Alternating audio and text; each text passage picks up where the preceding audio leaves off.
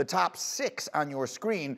At number 2 is Notre Dame, their highest initial ranking. Clemson in at number 3. No team initially ranked 3rd has ever made the playoff. And then rounding out the in teams are the Buckeyes. You see Texas A&M and Florida sitting there on the outside. Again, these the very first of the rankings. There will be more. Let me bring the crew in here for our initial reaction, and so much to talk about as we look at it here. And tell me, who do I have ready to go? Heather is there. I know Paul is there. And we're waiting for Desmond Howard. He'll be with us in just a moment. And there he is. Des is ready to go as well. Good morning, Des. But Heather, let me start with you. As you watched it all unfold last night, what was your number 1 takeaway? What's the most important thing fans should have taken out of last night? Well, strength of schedule sank BYU like a rock to number 14. And this is important because not only was it very clear that they are out of the college football playoff conversation, they're not even in the New Year's Six Bowl conversation when they're at number 14. Typically, you have to be ranked in the top 12. Now, I'm not saying that the Cougars can't finish in the top 12 and go to a New Year's Six Bowl. I'm saying that by them sitting there at number 14, that is a huge indictment by the selection committee on their weak strength of schedule. Which a lot of that has to do with COVID cancellations, right? Again, some of that has to do with things that were beyond their control. So, Desmond, I saw in your notes that was your number 1 takeaway last night. I'll ask it to you very simply. Was what happened to BYU here, was that unfair in your opinion?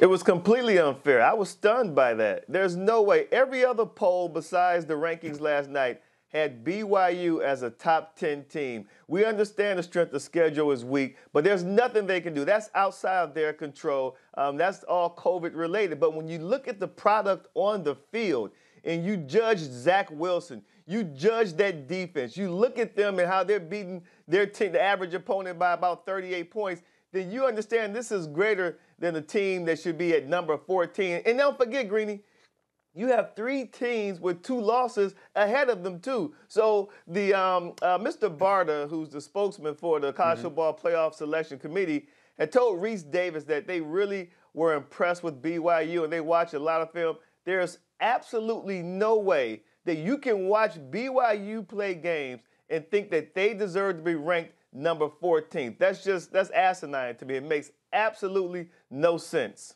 It's Gary Barta, who is the chair of the committee and is also the AD at Iowa. And by the way, their strength of schedule is 81st, but their strength of record is number 10 in the country, for whatever that is worth. So that clearly was the one story that got the most attention last night. Paul, what else jumped out to you? What was the next most important thing to you?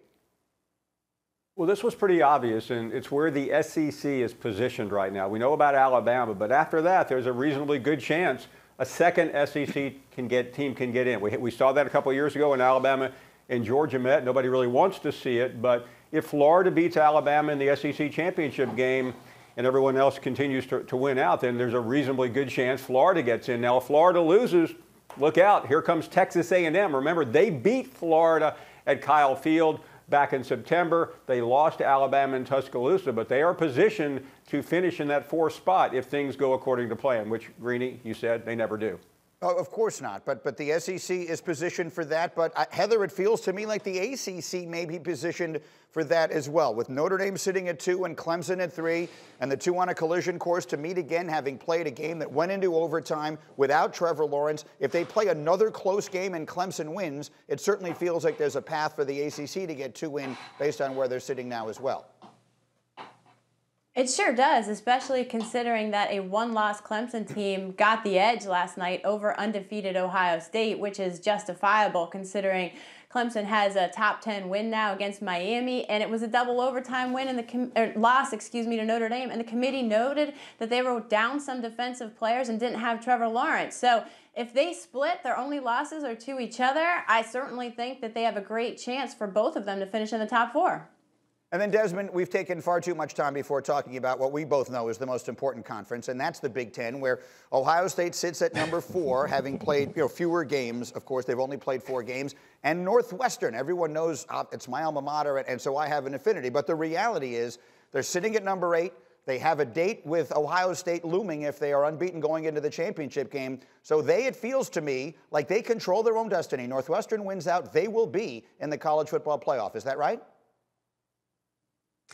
I believe they will be. It depends on, what happens in front of them. But I think that if they win out and they beat Ohio State, I don't see any way you can keep Northwestern out of the college football playoff. And that's a very likely scenario. Like, people are talking about Alabama and Florida and Notre Dame and Clemson. No one's talking about Ohio State. Like, it's a foregone conclusion that the Buckeyes are just going to just walk into the college football playoff as if no roadblock is in the way. I think the Northwestern Fighting Reese Davises, they may have something to say about that. People didn't think they would beat Wisconsin. They manhandled Wisconsin. They played great defense. They got a quarterback who plays well in their system named Ramsey.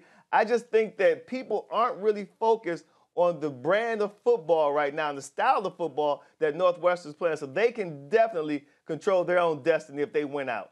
Well, I'm focused on it, and I will say I totally agree with you. They have beaten two teams that were in the rankings last night. Iowa was in the rankings last night, and so was Wisconsin. They have the date with Ohio State coming up, and for what it's worth, and I circled it on my little sheet, they have the #1 strength of record. Northwestern's strength of record, according to these metrics, I don't make them up, is #1 in the country. Thank you for watching ESPN on YouTube. For live streaming sports and premium content, subscribe to ESPN+.